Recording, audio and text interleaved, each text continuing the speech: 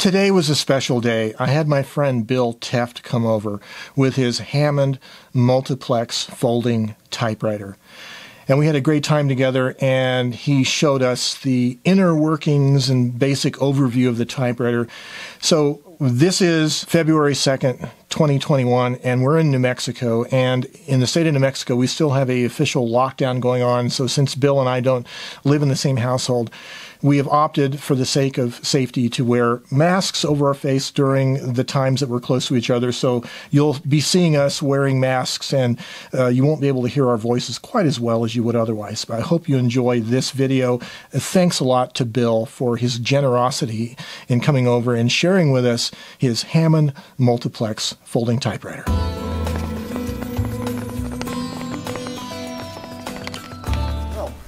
This typewriter was meant to type virtually any language at any type pressure. The pressure is constant throughout the keyboard. So some of the features, it's a 3-bank keyboard with caps and figures, which are the numbers on the top row. The typewriter has interchangeable type shuttles. So each type shuttle has a different font, different size, different character spacing, even different languages. You could get virtually any alphabet in the world for this typewriter. The typewriter would actually, you could actually get it ordered from the factory to go from right to left for those languages. The shuttles go on here. They get rotated to the middle. They need to be centered on these little prongs and dropped in, and you're ready to go. The ribbons are standard 1/2-inch ribbons, and you need to buy them and spool them yourself. So you got to get your hands a little dirty. I'll type a little bit on here, but first we want to show some of the things that you're going to have to get to use the Hammond typewriter. Ribbon, of course. This typewriter has a constant pressure. So when you type, and watch this, no matter how hard you type, this hammer is going to hit the anvil through this rubber impression strip, through a little slot in what's called the ribbon guide, the ribbon, and the paper. So no matter how hard you press the key, it's going to hit the paper at the same pressure all the time.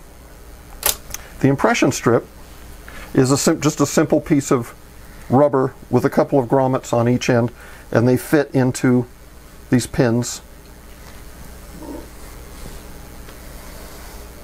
So that's the function of a platen that we would know in a regular typewriter. But there's really almost nothing normal about this machine. Because it was meant to be sold anywhere in the world, and in fact the slogan of the company was for all nations and tongues, they wanted to build a lightweight one that could be used anywhere in the world. The paper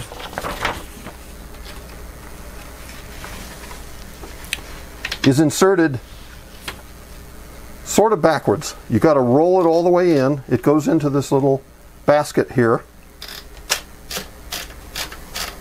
And we're using 32-pound laser paper, so it does work with fairly stiff paper. So here goes.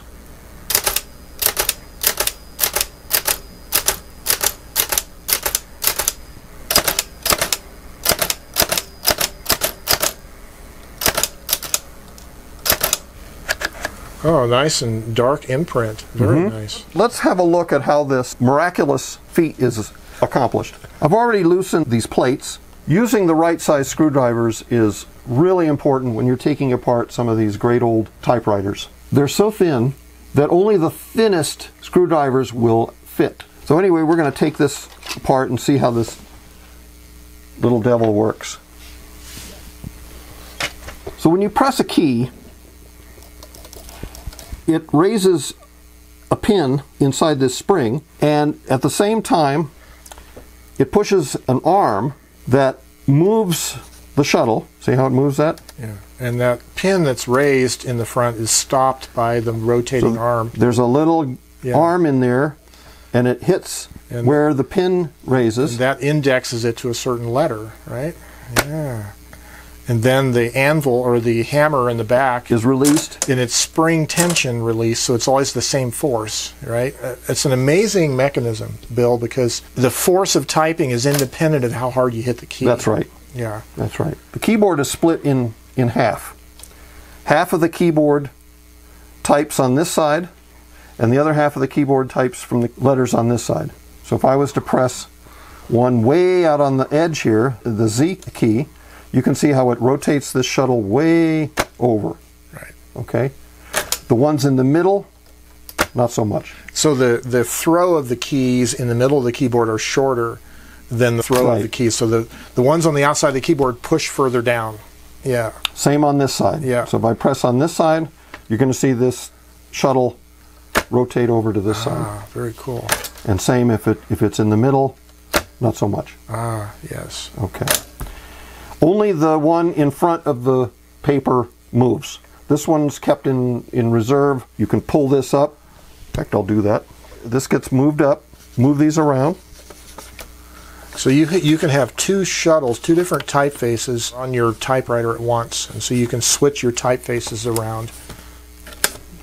So now this pin here will rotate the shuttle that's closest to the paper now. I see. Okay. That's an amazing mechanism. It really is. And show it from the back. This is the margin bell. Right. As I press down, it turns this, it raises the ribbon, Yeah. and then it gets this ready to strike. Yeah. Amazing. And then when I release, this goes back.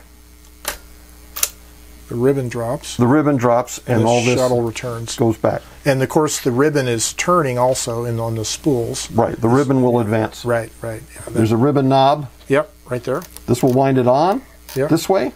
You can pull it out, and it will wind it this way. Very cool. Some other features: line spacing selector here. This is the carriage release. Right. And it has a heavy spring. It's a heavy spring. Bring it back to the beginning of the line.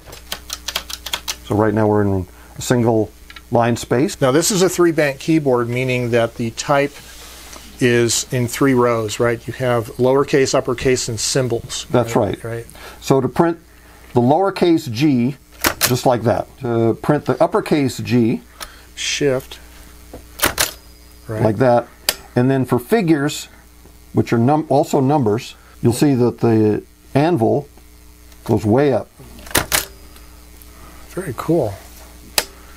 This little button here, if you were typing a lot of numbers, you can press the figure button down, push that down, And it's like a shift lock for figures. and now it will hold. Now it will print all the numbers without having to shift. Very cool. And I was just amazed by how clean the type looks. The printing is very nice. Paper release is right there. Okay, now. What I really like about this machine is the fact that the imprint force is independent of your finger force. So it doesn't matter if you hit the keys hard or soft. It's a spring-loaded hammer that's hitting from behind. And it's just a wonderful concept. You can just sit here and lightly press the keys like that. And as long as you give it enough force to operate the mechanism and trip the escapement, it prints the same force all the time. It's so different from any other kind of typewriter.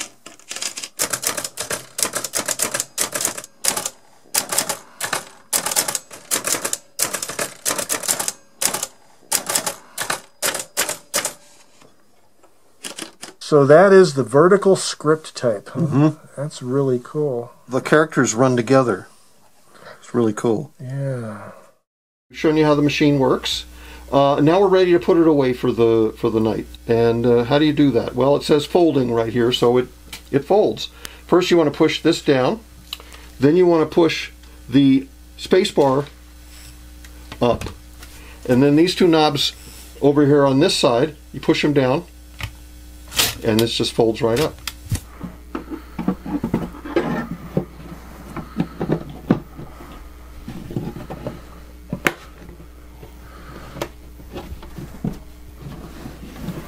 And we're ready to go. I enjoyed this today. This was such a blessing for me to see this machine close up. Bill brought it over a few weeks ago, maybe a month ago, and it was a lot rougher condition, but he's done a lot of good work to it. And this thing works so well. It is so different than the standard type bar machine in the way the action is, and everything is so interesting about it. And it's not just for a collector to put on a shelf, but it really is a pretty functional typewriter. And especially having the various type elements, they continue to make these same type elements for the Verityper, which were used in the printing press business. And they were built up until maybe the late 70s, these type elements. So there's dozens of different kind of typefaces you can still get for these machines and still use them. If I was in the market to collect this era of machine, this would be the kind of machine I would be interested in. And I hope you guys are interested in it too. I'll have my friend Bill answer any questions that we might have about the Hammond Multiplex. Keep in mind that we didn't really cover anything about the history of the typewriter or the company, but we're going to try to do a follow-on video with just an interview style video with Bill, just talking about the history of this machine and this company. In any event, I hope you guys enjoyed it, and until next time, stay creative and have yourselves a great day. Bye-bye for now.